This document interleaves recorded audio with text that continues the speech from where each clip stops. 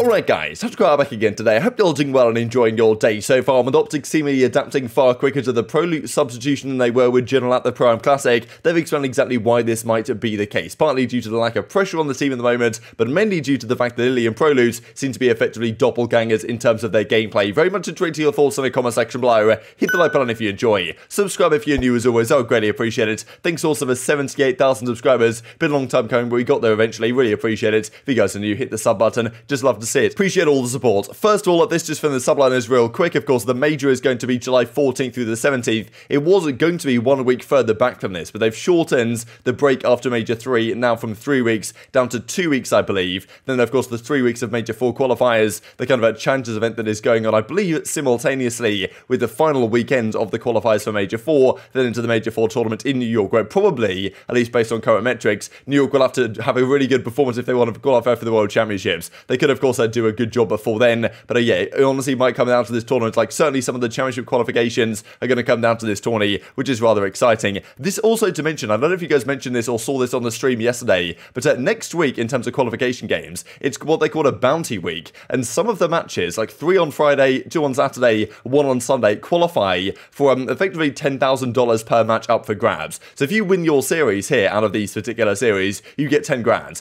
Now, I'm pretty sure they haven't tweeted about this, but they did mention it on stream, as you can see, and they also had an article on their website about it. Thought it was kind of interesting. So 60 grand, I guess, up for grabs over these 6 matches. Like, I mean, one of them being FaZe versus OpTic. I'm sure there's kind of, you know, the pride on the line in that type of series, especially for FaZe, after being 0-4 so far this season against OpTic. It's probably more valuable to them than a 10 grand split between the teams, but still pretty cool to see, no doubt. I mean, New York versus Paris, maybe giving the subliners a free 10 grand, but who knows how good Paris are, of course. They play a game later today. We'll look at the matches for this evening in a few minutes' time. I thought that was rather interesting. Just to mention, actually, the FaZe versus subliner series from yesterday. Of course, their FaZe came out with a victory. Like, well, aBeZy really turned up on that map 4. They get the job done. Close fought affair in the end. But yeah, subliners, of course, the Prime Classic champions, just about fall short. And this is what Crimson said. I thought was kind of funny, just in comparison to what the rest of his team said. GG's FaZe, 99.9% of players would talk about how close it was, and I could have went either way. Not me, not us. The squad needed that reality check. Got to push even harder. Glad it happened sooner rather than later. Back to work. So, thought it was actually cool from Crimson, and I suppose he's kind of looking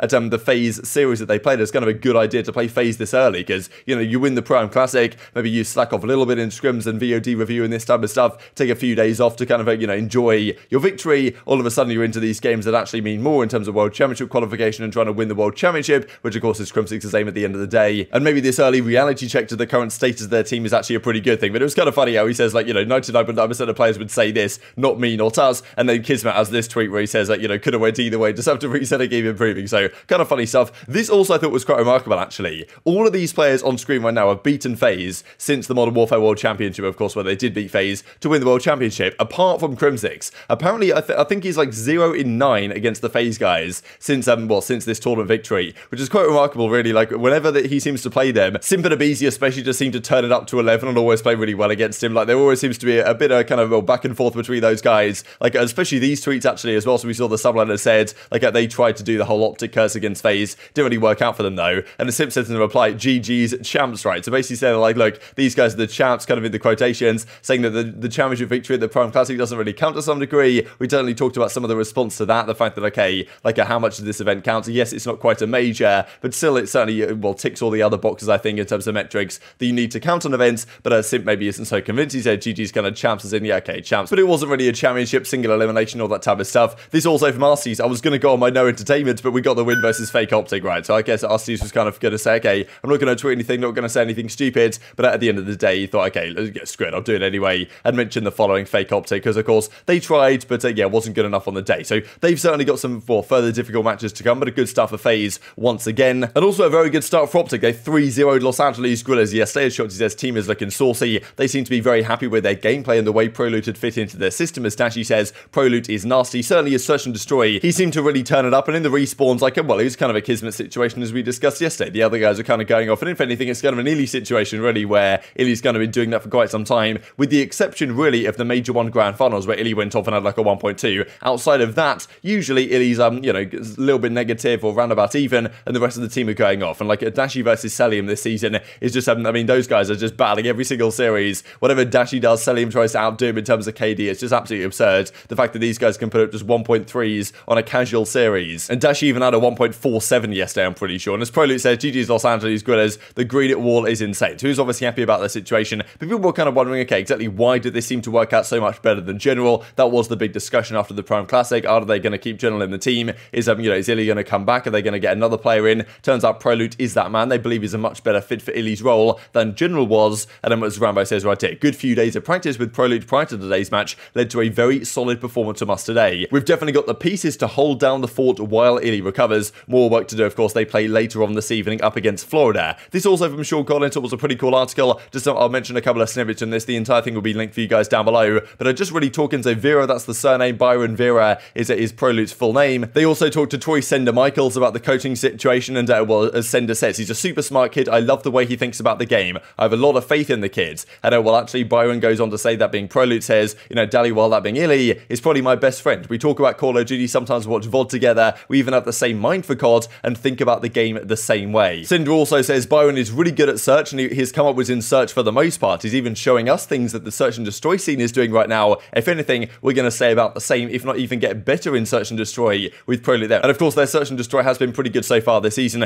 And it also goes on to mention the fact that last year for the World Championship, when it seemed like Envoy and Scump might not be able to play due to the Delta Duo situation, they reached out to Prolute and also to Saints, I believe is what they say here, to try and make them happen. But actually, Saints, I think, declined the opportunity. It wasn't required anyway. But I think that's kind of what the Saints discussion was maybe briefly last night at the start of the flank. It wasn't recently. It was, you know, back at the World Championship last year. But yeah, good to see really from the coaching staff. They're really confident in Prolute, and they believe that his search and destroy, like if anything, that's going to take their search and destroy to an even greater level than it was with Illy, which is quite something, right? Probably just because he brings some ideas across from the search and destroy amateur scene, which they can apply to their gameplay. But so far this season, that has been the key differentiator, I think, for OpTic really compared to previous years, is that they're winning their search and destroys on a much more regular basis. Wanted to show a couple of further clips here, actually. Firstly, one from Scump's stream I thought was rather interesting. He mentioned the fact that, okay, the pressure that is off them effectively by, like, every team that plays them is like, damn, we have to beat OpTic, this is our chance, they've got a substitute, right? And Scump's like, okay, well, we've got no pressure on, but also Prolute's a nasty player and plays very similar to Illy in that sense. Dazhy said the same thing in their interview last night on stream, and also Rambo basically echoed that on the flank last night, saying, look, if they're effectively doppelgangers in terms of their playstyle, makes way more sense than having General, and that's why really as a team, we don't feel like we're going to regress at all if you're OpTic.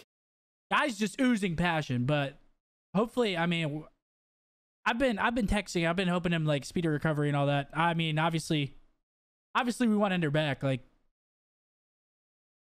we gotta make the best of our situation while we can, you know. Like these are the cards. Let's make the best of it. I mean, it's kind of like nice because we go into matches and like we have nothing to lose. If we lose, it's like, you know, it's like, well, not whatever, but like we've had 2 days of practice with the fucker, you know. It's like I feel like it's more pressure on other teams because they're like they're tweaking. They're like, we can't lose to him with a sub. You know what I'm saying? What's up, Rambo Ray? On a 10-day. I was sorry, Pat had a question. What's up, Rambo Ray? Pat's been going nuts, man. This guy's been going nuts. What's the question, Pat? Go ahead, Pat. Why aren't we playing with General? I have one answer for you. Prolute is literally Ender's doppelganger. Yeah. In every way, shape, and form. What? Except for the fact that Ender plays more of an AR. Every way, shape, but besides and form. that, yeah. Huge win for you guys in 3-0 fashion. You guys played incredible. I have to ask, what is it like? You know, what are the biggest differences between Prolute and Illy? And what do you think Prolute has kind of added to y'all's roster as a whole? Yeah, so I mean, Prolute and Ender are kind of, they don't really have that much differences, to be honest.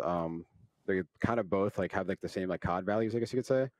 They both play the game pretty similar, so it was, for us, it was like an easy swap out. So obviously we're hoping that Ender gets healthy for Major 3 or the LAN, but for now, Prolute's doing his thing. So, of course, Prolute was doing his thing yesterday, but it was kind of Scump and Dashy, the two MVPs of that series yesterday, no doubt about it. Today, I think it's going to be a different test, though, up against the Florida Mutineers, because they took them down with General. That was kind of the first series they played with General at the Prime Classic. It was a comfortable 3-0 series victory in favour of the Mutineers. OpTic kind of looked pretty lost at times, to be honest, with General in his kind of first series with the team. And the previous series they played with Illy, so they didn't have much adaptation time, whereas now they should be much better set here up against a team like Florida. And, of course, well, a victory here would mean an awful lot for their kind of qualification hopes for Major 3. In a good qualification position. Now, well, this also just to mention real quick here from Vickle, I thought was kind of interesting just because they managed to miss this out, but they brought up a Prime Classic statistics, and I believe Vickle had a, well, 0.98, didn't get included, unfortunately. I think Carson from the CDL side kind of apologised for this one, but look at this guy, man. TacticalRab, people have been saying that the last few days. I thought it was kind of funny, so I mentioned it anyway. Like, this guy, of course, signed the contract with the Ultra guys. There was some question as to whether he could have potentially subbed in for this OpTic team if the case, if the case was there and he was actually able to, because let's say he was still a free agent, right, and hadn't signed the substitute contract that he has with the Ultra guys, but it does seem more than likely that have gone down the Prolute direction anyway with what we've seen over these last couple of minutes here. This is also makes just to mention real quick, because he mentions this yesterday, and I know we've seen people talk about this before, but as he says, this is our camo, lol. Let every team design their own camo, let us help, please. Like, this is what the OpTic guys have in the game. Definitely,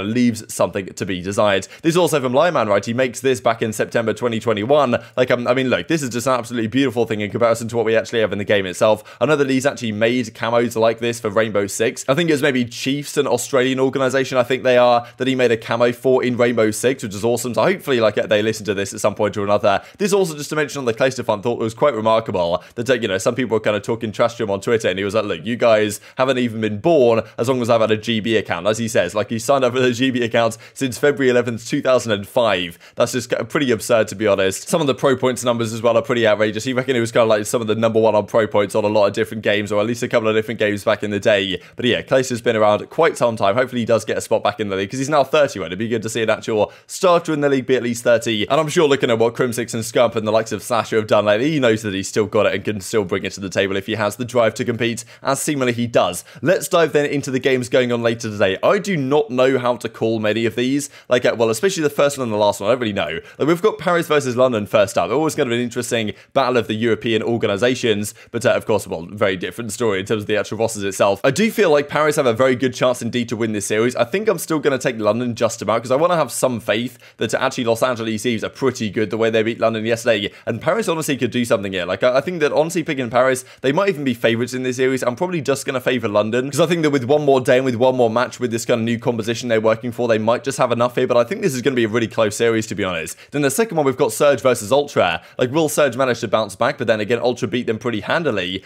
3-1, I believe it was. And of course, Toronto, like, it was Seattle's respawn that was terrible at the Prime Classic, and Toronto are very good at search and destroy. So to me, I think Ultra will win this probably 3-1 again, like we saw before. Maybe Surge take a respawn this time, but not sure it's going to be enough for them. Then OpTic versus Florida. I feel like this could be a really close one. Florida are a very good team. I think they're really hard to beat, to be honest. Whenever they lose series, I feel like they never get completely bodied. But yeah, I think OpTic 3-2 maybe. I feel like it could go to a game 5. But in game 5s, I don't have too much faith in Florida. If Florida want to win this series, I think they're going to have to win it in 4. I feel like OpTic will do a better job here with Prolute than they do with General before. And then the final series of the day, Rokkr versus LG. I do not know how to call this one at all. Like, it is a toss-up as far as I'm concerned. I might just take the Minnesota Rokkr the way that LG have been looking the last few days, because they're on a 4 series loss streak. It's been pretty rough for them, so might just take Rokkr, but really don't know how to call the first and the last series here. But very much intrigued to your thoughts in the comment section below. Hope you guys enjoyed the video. If you did enjoy it, hitting the like button tells the YouTube gods it's a good video. I just like you should see it as well, and upgrade the competitive Call of Duty community. I think as always, take care of yourselves,